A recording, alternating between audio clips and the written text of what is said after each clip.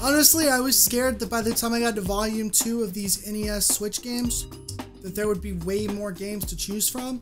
Unfortunately, there's not. Thanks, Nintendo. Are you an everyday nerd? Hit that subscribe button and turn on notifications so that you don't miss the next episode. Yo, welcome to your Everyday Nerd. I'm your host, Zack Snyder, and today's Throwback Thursday. Happy Thursday. If you're new around here on Thursdays, we go back before the year 2000 to talk about the media of old. And today, we're going back into some more NES games. A couple months ago, we did our very first episode of the games featured in the NES Online Library for Nintendo Switch with 6 games that released back in 1985. Well, today, we're going to be jumping into 1986. It's important to know that while the Nintendo Entertainment System did release in 1983 for Japan and 1985 for North America, it actually wasn't released to the entirety of North America or Europe until 1986. So by the time that everybody could get their hands on the console, there were already quite a few games on the market. In fact, there was a total of 37 games available by the end of the year. And here in 2019, only 11 of those games are playable on the Switch. I'm not salty. Not salty. We talked about 6 of those in our last episode, so now let's go over the 5 that was released in 1986. Fortunately, we don't have to worry about any sports games this time, so that's dope. First up on the list is a game that probably everybody's played, and that's Donkey Kong. I'll try not to talk about this one that much because I did cover it in my Wreck-It Ralph video games episode, but basically, Donkey Kong is a game. You play as the first appearance of Mario, or Jumpman as he was formerly called, as you try to rescue your girlfriend Pauline from the evil Donkey Kong. You jump and climb your way to the end of each stage. Now this is the NES version of the game. You can actually get the arcade version on the Switch store as well, but that's a ridiculous $7.99. The difference between these two are that the arcade version actually gets much more difficult in later stages compared to the NES version. Donkey Kong was definitely one of the more advanced arcade games back in the day, but now it's only worth playing for a few minutes if you've never played it before. And honestly, as an amateur Nintendo scholar like myself, I've spent more time learning about this game than I have playing it at this point. Now, last time we did talk about Super Mario Bros., but the first official Mario game was Mario Bros. I'm not quite sure why the release order was the way it was for these two on the NES, but both Mario and Luigi appeared in their first game together in this arcade title that's also a game. That's right. Unfortunately, a lot of these early NES games are just very basic, but at least the gameplay in Mario Bros. Is much more engaging than something like NES Soccer. In Mario Bros, you play as Mario or Luigi as you jump and headbutt turtle and crab-shaped enemies, pick up moving coins, and run through pipes while trying not to die yourself.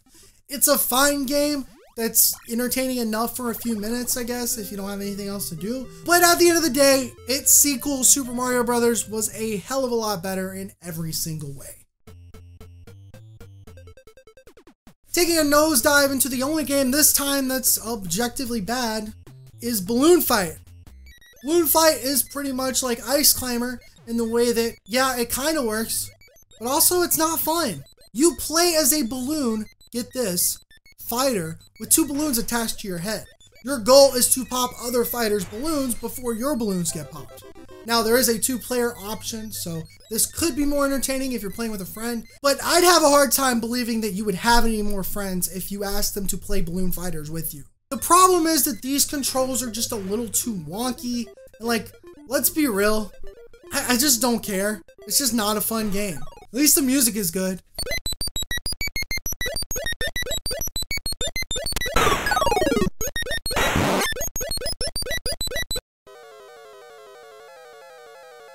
Next up on our list of NES games is a game that can be considered fun, I think, Ghosts and Goblins. Now, I say it can be considered fun, and like, Ghosts and Goblins, I guess, can be legit fun at times, but I don't know how much I can say that this is a good game. Developed by Capcom, that's right, this is our first third-party game. You play as a knight named Sir Arthur who has to fight his way through monsters to rescue Princess Prin, yes, that's her name, who has been kidnapped by none other than Satan. I guess somebody in 1985 Capcom decided to get a little edgy, apparently. This was also an arcade game first, which, let me tell you, that sounds awful because I can't imagine playing quarter after quarter after quarter to die on the first level over and over and over again. Ghosts and Goblins has this neat little mechanic where if you get hit once, your underwear shows, just like real life. But if you get hit twice, you die. Again, just like real life. I've only ever beaten the first stage like once, and that was a few years ago, so I obviously didn't have the patience or the time to try and capture that again for the recording. Fortunately, you can use save states for the Switch, but I still don't think it's worth it. After you make your way through the first 6 stages, you beat the final boss, and that's it. You've beaten the game. I'm just kidding. This isn't a common sense video game, guys. No.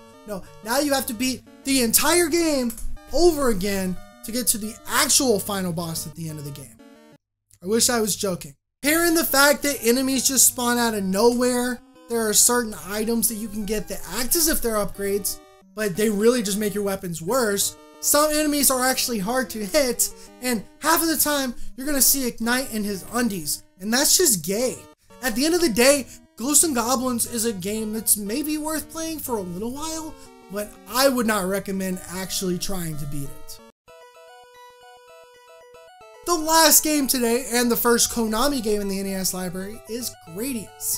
Now, this is the only game in today's episode that I would definitively argue is actually worth playing for more than 30 minutes. I'm not saying that it'd be easy to beat. It's actually pretty difficult, but it's definitely more fair than Ghosts and Goblins, that's for damn sure. Gradius is the first entry in a long-standing series of space shooters by Konami. It also started as an arcade game. Its main gimmick is a weapon bar. As you shoot enemies down, power-ups are available to be picked up, which shift the cursor on the weapon bar over until you choose an item. Once you choose that ability, the cursor then gets reset, giving you the ability to pick and choose any weapon on the bar at your leisure. Now, I've never gotten too far in this game either. I actually prefer its sequel, Gradius 2. I know, who would have saw that coming? A game called Gradius 2 is the sequel of a game called Gradius. But even then, Gradius is a solid NES title that actually deserves some playtime if you like bullet hell or space shooters. It's fun. If you have the patience, you can actually get good at it. It doesn't have the unfair randomness of most difficult games from this time. And the music bops too. So as you can see, 1986, not a terrible year for NES games. Most of these were definitely better games than we talked about in Volume 1.